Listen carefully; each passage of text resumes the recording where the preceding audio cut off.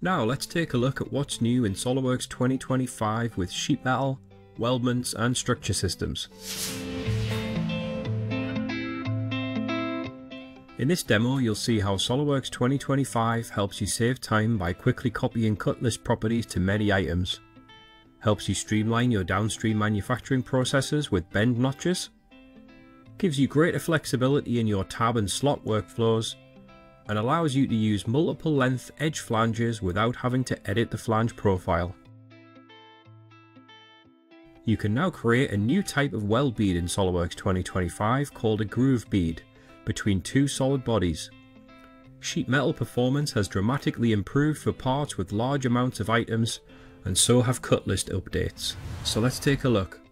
Our goal with this part is to finalize some details before submitting to the team for review.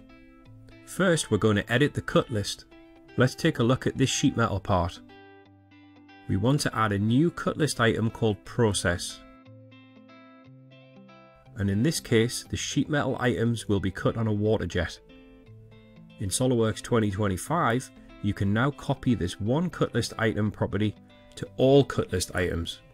The old method of manually creating these properties would have taken a long time. However, some of these are not going to be on the water jet. They'll need to be cut on the bandsaw. We can simply change the property once and copy it to the specified items. Confirming to overwrite the existing data, we can see that those items have been copied properly.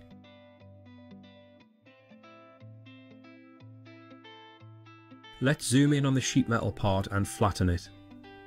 Now's a great time to talk about how SolidWorks 2025 improves fold, unfold and flatten performance for parts with a large amount of sheet metal bodies or many cuts within bends. SolidWorks 2025 introduces bend notches. Bend notches are going to allow you to streamline your downstream manufacturing processes by adding physical marks on your sheet metal bodies. This makes it easy for the operator to line up those marks in the press brake. Several options are available for triangular, circular, rectangular, and of course the ability to adjust the size as needed. Tab and slot workflows have also been improved. There is now an option for equal offset when we're using equal spacing. This allows you to offset the pattern from the extents of your selected edge. The right hand side should be different to make orientation obvious. New in SolidWorks 2025 is the Center Align option, which places the tabs symmetrically along the selected edge. 2025 also introduces the ability to skip instances for tab and slot. So let's flatten that again so we can see the result.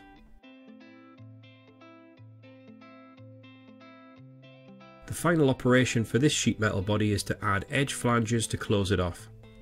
In the previous versions of SolidWorks, creating edge flanges of equal length was possible in the same operation, but if you wanted different lengths you would have to edit the flange profile.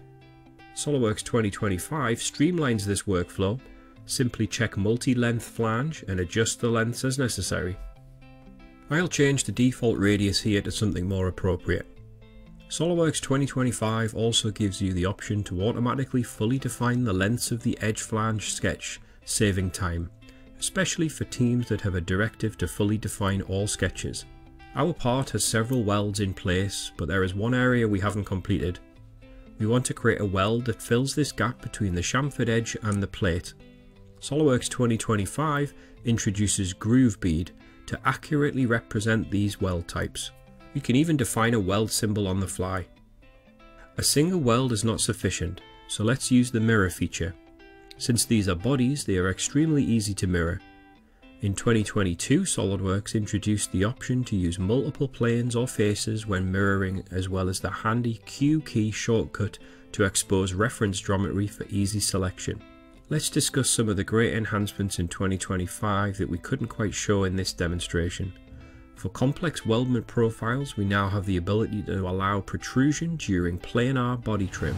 There are several enhancements to structure systems, improved creation of structure systems, as well as improved corner treatment UI. We can mirror a patterned structure system or pattern a mirrored structure system, and you can also trim members with connection elements as shown here. There's so much more to go over, but this is all we have time for today. so definitely check out the What's New documentation for more information on what's new in SolidWorks 2025 with sheet metal, weldments and structure systems.